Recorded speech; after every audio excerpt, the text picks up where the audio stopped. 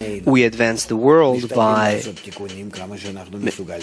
trying to make corrections between ourselves as much as possible and succeed. And we also try to spread this teaching to the public, while the public still doesn't want it and doesn't need it, but we still try, because the surrounding lights also do their work on them, and therefore they somewhat get included in that. We sweeten the path, we mitigate the road, but we still prepare the method of correction. Tell me, how long are you here? About 10 years or so?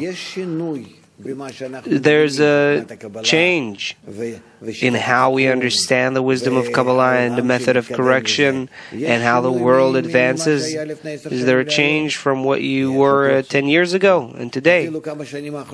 Sure, certainly. Sure. So even just the last few years and the recent circles work that we're doing and going out to the public, and we finished, all the books that we were working on. It took a few years until we printed and published all the necessary sources and the television work and radio and so on. We're preparing a very, very vast infrastructure,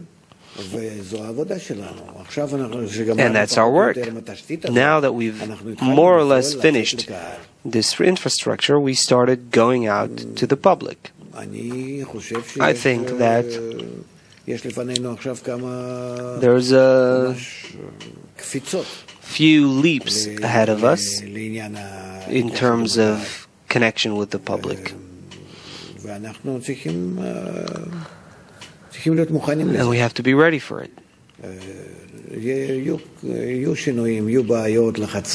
There will be changes, problems, pressures, and the public will want to listen.